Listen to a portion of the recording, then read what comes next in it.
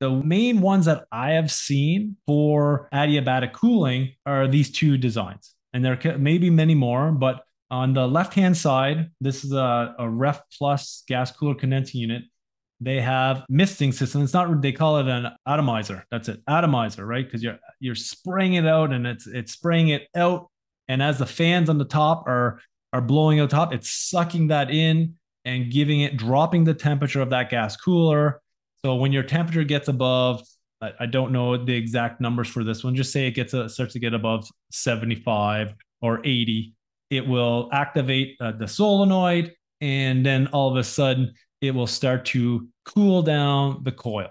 And by that, you're spraying out atomized water and it's coming through the coil and really dropping the wet bulb temperature for that coil. So now keeping it below that critical point. And so when we're below that critical point, we have less flash gas, and that less flash gas is putting less work on those medium temp compressors. On the right-hand side, we're looking at here, another gas cooler condenser, but these ones have pads. Same thing. This is a Vapco one. Really cool design. I've seen lots of these types. Some people call them evaporative coolers, swamp coolers. When I was in Australia, that's really the first time I've seen some of these design.